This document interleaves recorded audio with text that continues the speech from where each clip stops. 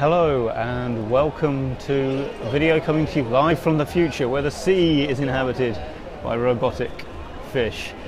Well, that's not entirely true. We're actually coming to you live from AsiaWorld-Expo, the venue for Global Sources Electronics, the world's biggest electronic sourcing show.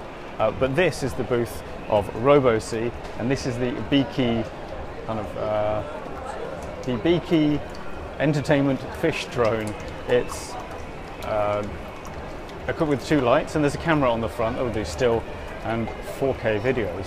And it's operated either by a phone app or by its waterproof remote control. And it's much like the kind of leisure quality digital cameras you might be familiar with, but rather than having to point the thing yourself, you can control it and make it swim around, and you can hold this controller with you when you're in the water because it floats and is waterproof. So when you're out swimming, snorkelling, on holiday, any kind of water-based fun activities, you can use this to capture those special moments in photo or video. It's got a battery life of 90 to 120 minutes, so up to 2 hours of getting the shots that you want to get. It includes intelligent image stabilization, GPS system to guide its return journey to you, and intelligent obstacle avoidance among its many features. Now this is a big fish. This is called the Robo-fish Plus. It'll go as deep as 60 meters.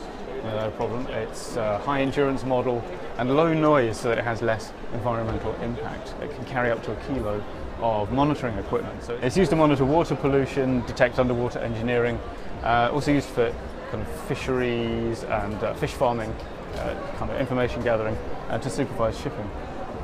You can see over here the Biki comes in a few colours. They're just recharging the batteries of these, so we've got one in yellow and one in white. These will set you back about $700 US if you just want to order one. If you order 200 or more, that price goes down.